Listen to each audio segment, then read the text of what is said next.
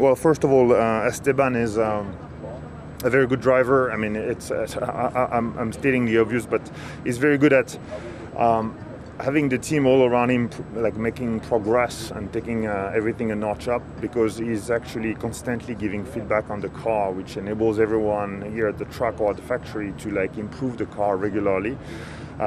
He's extremely good at finding the right setting for the car to extract the maximum performance out of it. He's damn fast. You give him a car, he's like usually getting as much as he can from the car.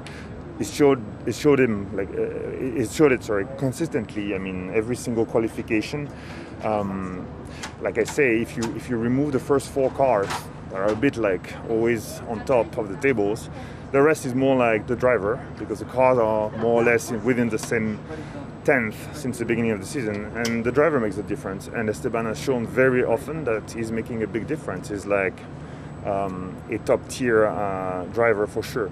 So just for those reasons, he's an asset. He's a great driver, he's a fast driver, he's useful to the team. He just doesn't sit in the car and drives it. He's like really like extracting the most out of it and lifting up the entire team. And as a person, he's a great person. I mean, he's very humble, very generous. He wants to be involved in the Alpine plan at large, not just the Formula One plan. He's a great embodiment, personification for our brand. He has values that we share and that we would like to be associated with the Alpine brand. So for that reason, he's even more of an asset.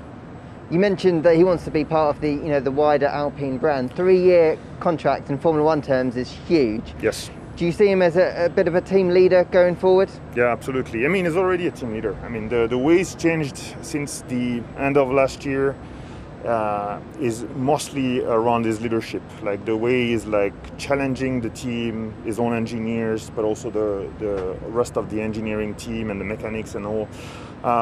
He's shown leadership. He's shown the right attitude that makes everyone want to follow him, because they realize that he's challenging them, but for a good reason, because every time he's asking for something, he's giving something as well and lifting up the performance. So he's a leader in this department, and that's also what makes him a good driver, like I said. And then outside of that, he wants to be involved in the Alpine development. He is the first one to offer his services to fine-tune the road cars that we're going to develop, the wheels and stuff. And you will see, actually, we're going to do it. You'll see his input into our future cars. It will translate into some features and not just like stickers on the side. And I guess the stability of that 3-year deal is great, because you can start to shape the team around him as you build up to becoming a world championship contending team. Yes, absolutely. That's exactly right. I'm glad you mentioned that. It's a 3-year regulation period that opens up next year.